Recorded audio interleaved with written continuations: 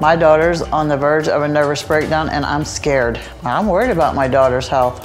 My daughter has no one else to talk to, so she uses me to vent, and it's very stressful for me and her.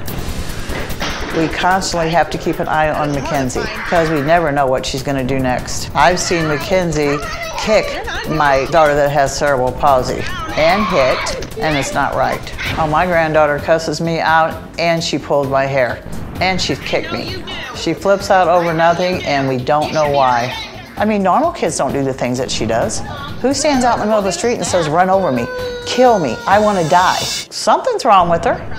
Yeah, I've said I think she's possessed because she's scary. When I tell Eric that he needs to be more involved with the kids, he says, we aren't hard enough on him. Eric wants us to discipline Makenze, and I disagree. I don't like the way Eric whips those kids. Oh, I think Eric is full of excuses and he needs to grow up and be a dad.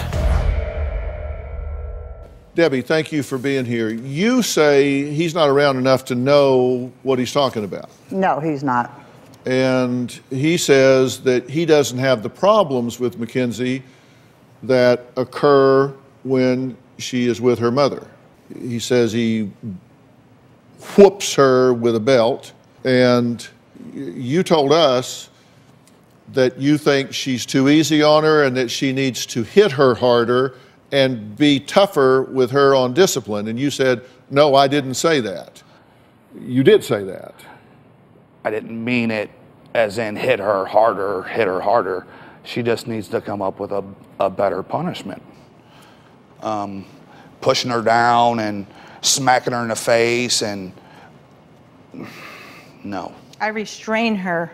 Now, I don't shove or push her down. You just pushed her down in the video that you sent in to Dr. Phil. It was right there on the television screen. You just pushed her down. I was restraining her, and she...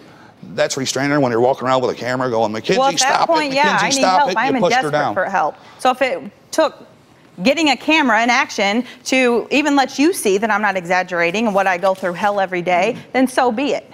I choose to stay away from you because I cannot talk to you, Lisa, and I've told you time and time again. But I think you really need to get more involved. 2 times a month out of versing the whole month, Eric, that's not enough time to spend with your kids. I understand that, Debbie, and we've discussed it, we've talked about it, then do but we something just about cannot get along. Shame on you people.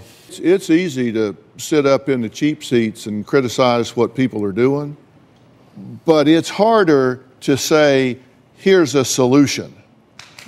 I don't have the solution. Okay, well, you know what? If you don't have a solution, then it seems to me that you ought to be a little less quick to criticize. And if you haven't been there on a day-to-day basis, hour to hour, minute to minute, day after day, it gets a little fatiguing to deal with this. And let me tell all of y'all something. You're a bunch of right fighters is what you are. And criticizing her and you're criticizing him. And the truth is, I'm sitting here and I know what needs to be done with this child. And ain't neither one of you within a country mile of where you need to be.